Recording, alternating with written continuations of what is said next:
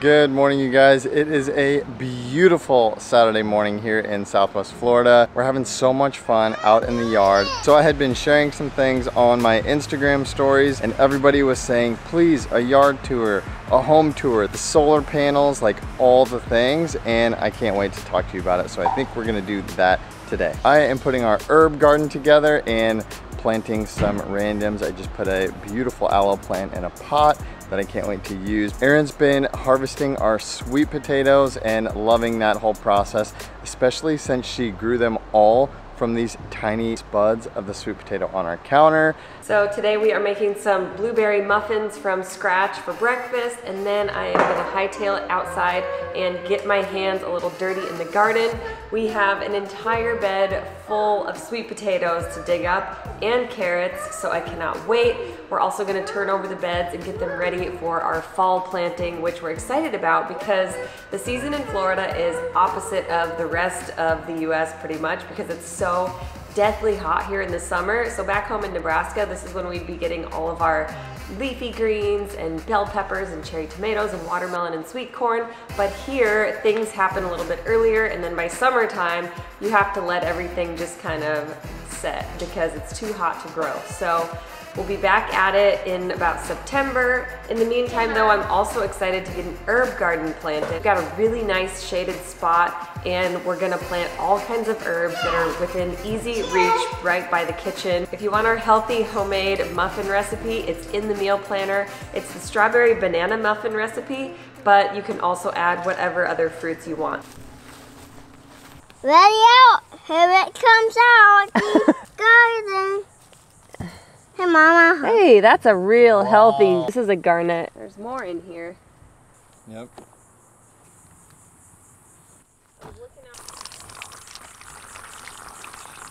Dad, you my sweetie?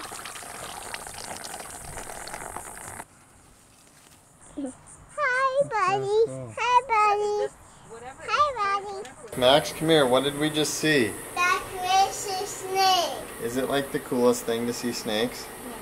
We just got out of the pool, we're having so much fun, and we're hearing some thunder. So we're super excited. We might get a thunderstorm, and we seriously need it. Everything is really hot and dry right now. But quick, I wanted to show you guys the trees and our flowers back here. Probably my favorite is jasmine. These vines are amazing. They grow like a vine, like a weed. I put these two trellises up and I just love how they take over. And then I've got a few hanging pots back here that are also just beautiful. But these, you guys, are my favorite. This is mandevilla, another vining flower, but they are always blooming and they're so, so beautiful. My other favorites are, of course, hibiscus. We've got some canna lilies. We've got some gardenia that I really love. And then we've got a few different varieties of bird of paradise. So we've got these big white bird of paradise. We've got the orange bird of paradise. We've got some yellow bird of paradise. And it's just so cool. I've also planted a huge row of bamboo for privacy between us and the neighbors. And it's coming in really thick. And I've been trimming it down to encourage it to grow thicker instead of taller. So this is going to be a beautiful privacy hedge really soon. So I also just recently got these stone steppers. I haven't actually set them yet, so they're kind of wonky. I need to get them set and spread my mulch around them nicely. I also have some really pretty flowering ginger plants back here, some lemongrass that is taking off. We can cook with it. It's good for keeping the bugs away. We've got a key lime tree back here. We've got a mulberry tree, a star fruit tree, something called mutinga, which I think is cotton candy fruit. We've never had it, but the people at Fruitscape said it's amazing, so we put one in the ground. Something else I really love are these Chinese fan palms. So they're also growing like mad. And then of course we've got our monstera. I planted some by the base of this coconut tree because I wanted it to grow up the tree because it's just the most amazing thing. I actually have this tattooed on my arm. Then we've got some giant alocasia, I think is how you say it. These are like the elephant ears and they get so massive, and again, of course they're growing like weeds here in this perfect climate. We actually have quite a bit of stuff. I could go on and on. My favorites, of course, are the ferns. It makes everything feel like Jurassic Park, which, of course, Max loves. Max, what's your favorite movie? Jurassic World. Jurassic World and Jurassic Park are by far our favorite movies. So we're trying to create this Jurassic World vibe back here. We've got pet lizards. We're feeding the lizards, trying to keep them around. We've got bird feeders. We get cardinals like crazy. Also trying to get hummingbirds, but we haven't seen any yet. I'm no doubt planting so many flowers. Some of my favorites are these yellow alamanda and of course the plumeria or frangipani. Look, it's right here, Daddy. Oh wow, pretty. So yes, I'm on the other side of the house. I got what we wished for. We've got a little bit of sun, but we also have rain. It's the weirdest thing here in Florida. It'll be sunny skies and raining at the same time. I don't know how to explain it. I'm out here harvesting some figs. We just picked the biggest fig yesterday. It was like bursting open and it was like the size of a baseball. We planted these papayas like maybe 2 months ago and they were like, I don't know, maybe a foot tall. Now they're no joke, like 3.5 feet tall. We got our first batch of mangoes just a few weeks ago that were no joke, the best mangoes we've ever had. We've got avocado, we've got banana trees, we've got a jackfruit tree, starfruit tree, our fig tree right here. We've got mulberries in the back, we've got passion fruit vines, we've got a dragon fruit vine, a couple of lang-lang trees, which are the most amazing smell. We talked about these back in Costa Rica. It's the smell they use for Chanel No. 5. So again, just feeling super, super blessed. But the thing that actually brought us here, besides the tropical climate and the ability to grow our own food, tropical fruit, things like that, was this home. We did have solar panels installed. We used this company right here. Our friends Jen and Diego from Orlando are amazing. And the builder, Pablo, and his wife Pilar, who did our house, are also amazing. They're with Efficient Developments. We have actually teamed up with them. We're building our own houses with them because we are so in love with our home and the concept. So we've got the solar panels. We have the certified green home status here in Florida. I've got rain barrels catching water. We do not have ground sprinklers. Fortunately, we usually get enough rain for that. But for my plants, flowers, and garden, I have set up a drip line system, which is highly efficient. So this runs on a timer for just a few minutes a couple times a day, and there is no evaporative loss, which happens a lot of times with sprinklers. You think about how hot the sun is, spraying mist into the air, most of it gets evaporated. At least a large part of it gets evaporated. So I really wanted to hook up this drip line because it literally runs a teeny tiny hose to the base of each of my flowers and plants and waters them right where they need it, again, without any waste. So this has been one way for us to save water. I've actually also considered drilling a well. With well and solar, then we can pretty much be like almost off grid. Welcome to the garage. I want to talk about this little box right here on the wall. It is our static shield. So when we first moved in, we were so excited about the solar panels. We thought we were doing like the best thing for the environment, for our electric bill. No joke. When we first moved in, they weren't quite hooked up. Our bill went from like $250 in the summer down to like $50. So major savings. We were super excited. And then all of a sudden we started getting all these messages from people saying, no, you're gonna die. You're gonna fry your family in your home because of the radiation, EMFs, all these things associated with solar panels, dirty electricity, etc. So we actually contacted a building biologist who gave us the whole scoop on how to clean up our home, how to have solar panels, but how to still have a safe EMF-free home. And one of the products he mentioned was this static shield. Their products just honestly help like harmonize the home. And let's be honest, even if you don't have solar panels, if you have things like smart meters, which we all have now, or smart devices, also like we all have now, things like printers, thermostats, all these things are connected to Wi-Fi, and it's basically like a trap for this electromagnetic field that can be harmful, at least disrupt things like sleep.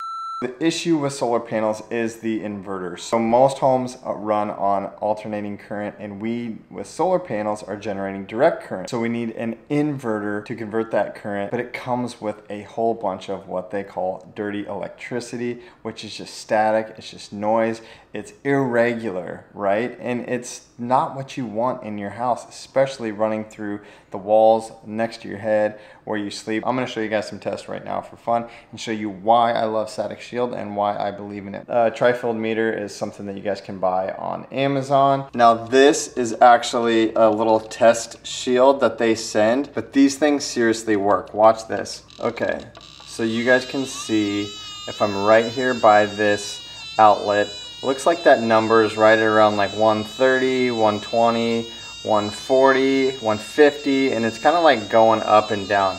But if I put this in between, it literally goes down to 0. Can you believe that? It's unreal. That's legitimately why we are sleeping with these things behind our heads at night, because I'm confident that they are blocking what's going on in these outlets behind them. Highly recommend these things. Now I'm going to show you guys the outlets. Besides the big dog that we have hooked up next to the breaker box in the garage, they actually sent us these. So these are their pure power plug-ins. They basically just plug right into your outlet in the wall, and then you can plug in your device on this side. This is an EMF inline monitor. It basically measures electromagnetic interference, or like I said before, the dirty electricity. So I'm going to plug this in, and you can see the numbers and you can kind of hear the static. Okay, so that number, it looks like it's peaking at 141. And again, this is measuring the electromagnetic interference in millivolts. So now watch when I put this pure power plug on. I'm going to take this thing, simply plug it into the wall, and now look at it. Now it's at 11 millivolts, whereas before it was what, at 141. It's unreal. You guys definitely need to look into this company, whether you have solar panels or not, because we all have smart meters, Wi-Fi, and EMFs bouncing around inside of our houses like crazy. And especially if you have kids like us, like I know if nothing else, it's interfering with sleep. That affects my mood, that affects my energy, and all the things. But yes, right now we are like spacemen sleeping in this bed. We're getting a headboard to cover these up, I promise, but they actually work, so I'm not getting rid of them. So I am outside by our garden beds. We just harvested the sweet potatoes yesterday. So basically there was just a pile of extra sweet potatoes sitting in our pantry that we had bought from Whole Foods, and one of them began to sprout, as they often do if you don't eat them soon enough. And when that sprout began to grow leaves, I very carefully plucked it off and popped it in a glass of water and allowed the roots to begin to form. When the roots formed, then I was able to take multiple sprouts that I did this with and pop them into our garden bed, and they literally took off. That was back in February. It typically takes 3, 4, sometimes 5 months to get your crop. So if you're in a cold weather climate, you're gonna know it's time to start harvesting your sweet potatoes when the leaves begin to change color. But here that doesn't happen in Florida, and sweet potatoes can actually just continue to grow year round. So instead you just have to kind of get some dirt under your fingernails and feel around. So that's what I did, and I harvested a pretty good sized sweet potato. So started digging around more and thought, you know what, let's clear the entire bed. They're all ready. Dug them up, ended up with probably 40 sweet potatoes, no joke.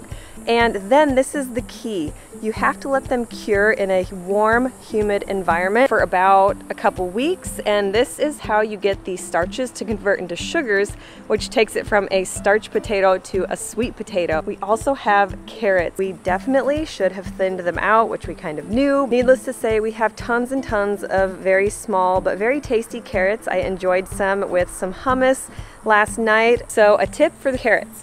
I picked them all and tossed them on our outdoor countertop, and within minutes they were very flimsy and no longer crisp. In order to salvage them, I popped them in a large bowl with ice water. This took several hours, but it firmed them up. I was able to pop them in the refrigerator, and now they're good to go. So when you harvest them, be ready to pull the carrot tops off, rinse them, and store them immediately, or if they begin to get flimsy, try the ice bath. This is a type of spinach. No way, I did not know we had peppers. This is so exciting. So as I was checking in to pick some more carrots, I totally did not notice until just now that our sweet peppers are finally popping off. So that is another major success. I'm so excited. Like I said, it can be difficult to plant in Florida in the summer because it's just so overwhelmingly hot and humid. But starting this September, we're gonna really dive into our greens so we can at least be making healthy salads from our own garden. So dino kale, curly kale, romaine, green leaf lettuce, arugula, which I just can't wait for, because honestly, I don't know if you guys have noticed it. I've been noticing an extremely poor quality of greens at grocery stores like Whole Foods, Publix, the two main ones we go to. I'm just like so disappointed lately. They're just not good at all. Even the celery has been like pretty weak. So what have you guys noticed? Is there something I don't know about? Pop some comments below and let me know what your produce is like. The other thing I'm super excited about is our katuk. So this was one of the leafy greens that we enjoyed in Costa Rica on our retreats. The reason we love it is because it is very, very high in protein and iron. It's got like almost a nutty type of taste. It's like the perfect spinach alternative. I think it tastes so much better. So I'm really hoping it can start to take off too. So I feel like there are so many different layers to like growing and being plant-based. There are flowering plants, fruiting trees, veggie gardens, but let's say none of that is even a possibility for you guys. I would say the next step would be planting your own herb garden, either right outside or even on your countertop. But even if that's not an option or you really don't have a green thumb, sprouting is the way to go. So sprouting is the easiest, most effortless, efficient way to get the most amount of nutritional bang for your buck. Let's take broccoli, for example, one of the most potent seeds and sprouts. Broccoli contains a compound called sulforaphane, which is extremely anti-cancer. It's amazing for so many reasons. Raw broccoli contains 10 times more sulforaphane than cooked broccoli, but this is the real kicker. Broccoli sprouts contain 100 times more sulforaphane than even raw broccoli. So sprouts, think about this. Every single broccoli sprout grows into an entire head of broccoli. Think about how much more nutrition you can get, how many more heads of broccoli you can eat just by eating sprouts. If you guys want to check out how to grow sprouts, be sure to go back and watch our interview with Doug Evans and our sprouting how-to video. It's linked below in the description, but essentially all you need to do is first and foremost make sure you're getting organic, high germination seeds. I have two brands that I really love. This is Sprout Man. The other brand is True Leaf. These are the herbs I'm going to be planting. So I like using a sprouting jar because I feel like the trays get really moldy and gross, but the jar allows for a lot of aeration while keeping everything contained, and it's easy to drain and rinse, drain and rinse. So all you need to do is add 2 tablespoons of your sprouting seeds in a glass of water and allow it to soak 6 to 8 hours. Another pro tip in keeping that harmony between us and nature, make sure to use filtered water. Then from there, just drain and rinse 3 times a day. You'll do that for 3 to 7 days and watch as your sprouts take over. This whole jar will be plumb full, at which point you can rinse them and kind of let them dry a little bit. And if there's tiny hairs that start to form, those are teeny tiny root fibers. It is not mold. Just trust the process. Stay consistent with draining and rinsing. Add them to an airtight container and keep them in the fridge for, I would say, no longer than 5 days. I always put a bunch of these on my salads, but you can also load them up in your green smoothies and they're basically undetectable. So this is the main reason we're starting our herb garden, because I really hate buying these little packages, and basil does not last for more than like a day or two. The only herbs that we've had success doing it this way, like a little vase of water, is cilantro and parsley. So if you do buy herbs by the bunch, like who's honestly gonna use this much cilantro or parsley? The good thing is they keep like this for 2, sometimes 3 weeks. But like I said, every other herb like basil and dill, a lot of them are just too delicate and they won't survive that way. So that's why we're doing our herb garden.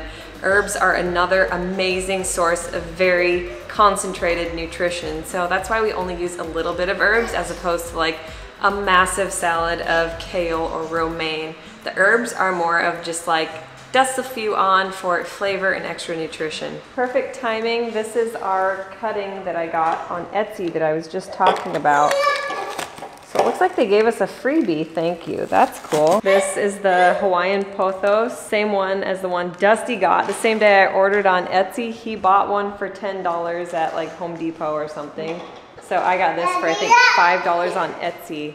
These are very easy to propagate yourself, which we haven't done yet, but we will be trying. And then, what is the freebie? We'll have to identify. Let's use our plant app on camera so you guys can see, picture this. Spiderworts, inch plant. So I guess you could say we are really truly plant-based in every sense of the word, not just with our budding garden and our tropical fruiting trees and tropical plants, but inside as well. We have so many houseplants, and they are one of the most cost-effective ways to naturally purify your air indoors. And I think one of the biggest things for us is blurring the lines between indoors and out. We've got the high ceilings, the tall windows, like I said, an abundance of color and plant life both inside and outside. If it wasn't so hot and humid, we would honestly not even have doors to our house. It would just be open air and free flowing.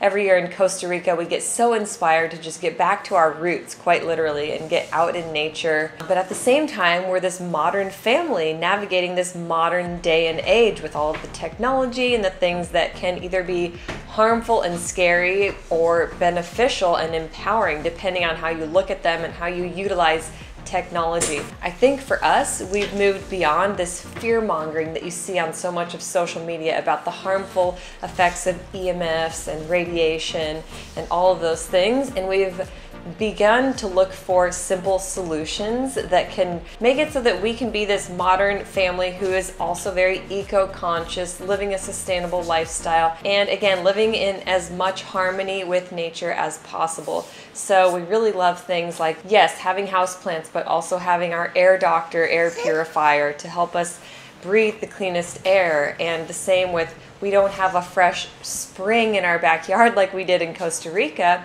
but we do focus on proper water filtration with our reverse osmosis, and then the static shield. That's where that really comes in as one of the most powerful tools to keep us in harmony, in sync, feeling our best energetically, mood-wise, getting our best sleep. Rather than being afraid, just equip yourself with the tools that can truly help you to live a balanced...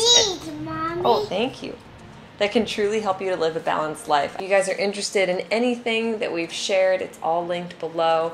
Air Doctor, our water filtration, even the seeds that we've planted and sown. If you want to check out Static Shield, highly recommend using EatMoveRest for 20% off. There's so much good stuff. Be sure to ask questions in the comments. We are always wanting to hear from you guys as well. So share tips and tricks, ask us questions, we'll be there to answer. So for dinner, we actually ended up using some of the sweet potatoes we harvested the night before and made an epic peanut butter cauliflower chickpea curry. You guys, this was so delicious. If you want this recipe and all of our other best ones, go right now and download the EatMoveRest meal planner. Love you guys. See you next week. There are 3 things we all do every day, and we could all be doing them better. Eat, move, and rest. We're Dusty, Erin, Max, Olivia, and Bo, and we're the Stanzics. We aspire to live a plant-centric, faith-forward, healthy lifestyle and welcome all of the adventures that accompany it. Join us every week as we blend, chop, juice, run, lift, ride, and master our minds in between on the ultimate quest to find better balance, deeper connection, and true happiness within.